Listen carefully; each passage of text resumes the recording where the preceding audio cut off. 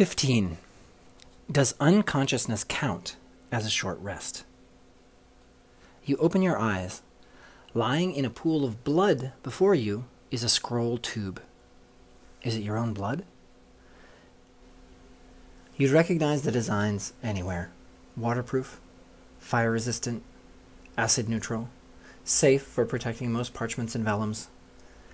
As you reach for it, a hand intercedes and pulls you up. You grope the hard, familiar edge of a book cover with your other hand and stuff the tome under your arm as you groggily find your feet. An arrow whizzes past your head. You discern a yelp from the pandemonium in the tavern around you. Your head pounds with pain. You reach up to feel a bump the size of your fist shrink back into your head.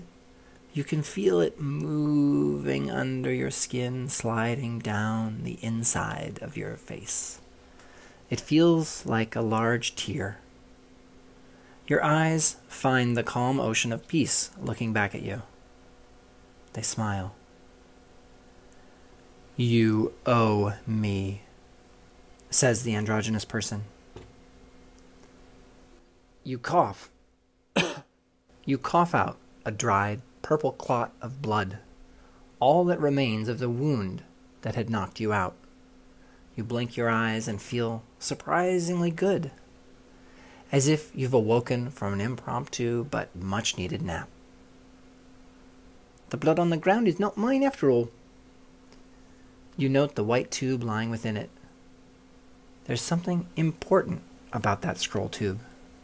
A small red creature moving so quickly you question its existence swoops down toward the scroll. The twang of a bow sounds behind you. An arrow catches the creature in the hip and spins her away into the room, a trail of smoke flying after. Let's see. The twang of a bow sounds behind you.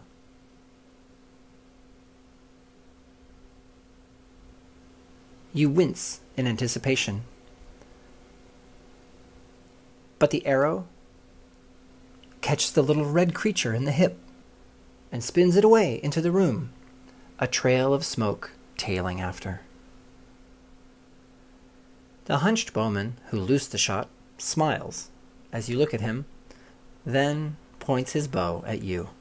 At his feet lies the unconscious form of the city wizard whom you so ostentatiously stole from. The next arrow is intended for you. You duck and hear a cry behind you. Even when he misses, he hits. Perhaps you and Chagall have chosen the wrong side in this fight. You spy your friend Chagall the barbarian and the skeleton, skeleton, trading blows on the bar. Her clawed skeleton hands rake his arm as his maul lands on the bar with a cracking smash.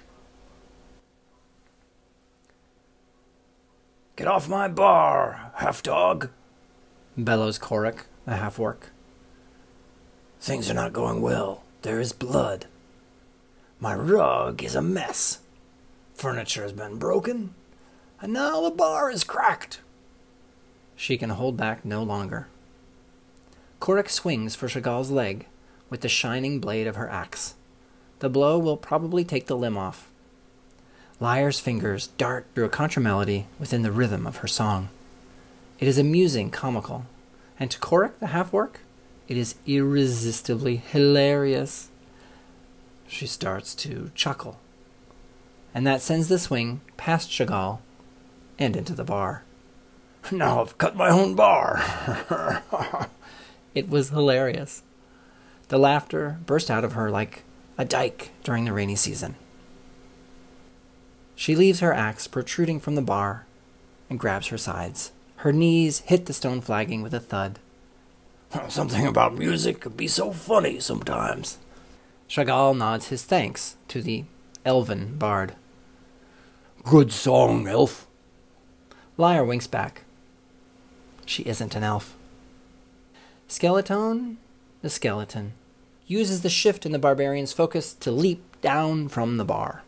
Gnarls watches as Skeleton sweeps the scroll tube off the ground with a bone arm, a spray of blood fanning into the air, and charges into the stools in front of the door. In a few moments, she'll be gone. Ignoring the skeleton, the hunched ranger pokes his bow around a ceiling support and aims again at Gnarls. A lasso flies past Gnarls' head toward the skeleton. The bow draws back. Gnarls spreads his fingers. If he aims correctly, he'll catch more than one. It is fog or fire, and he's gotten tired of fog.